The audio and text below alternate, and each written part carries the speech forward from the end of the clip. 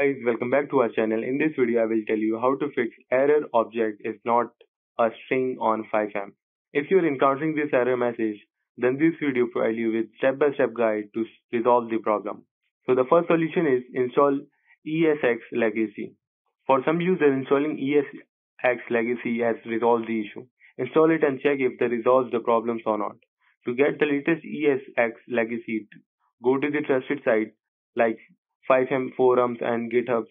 Then follow the provided ESX legacy documentation for installation guidance.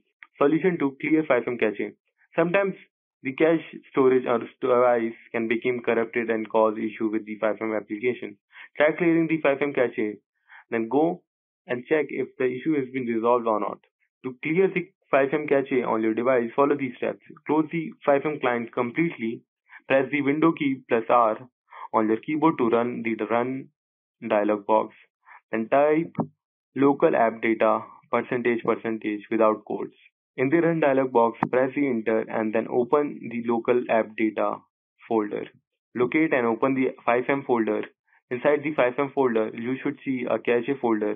Right click on the cache folder and then select delete from the context menu. Confirm the deletion when prompted. Once the cache folder is deleted, you can reset the FiveM client. Solution 3. Uninstall and reinstall FiveM. If the issue still persists and you are not able to resolve the problem, you can try uninstalling and reinstalling the FiveM. I will provide you the link of official FiveM in the description so that you can contact and download the latest server from there. Here are the steps to uninstall and reinstall FiveM on your device. Solution 4. Contact FiveM support. If none of the above solution has worked for you, it's time to contact FiveM support.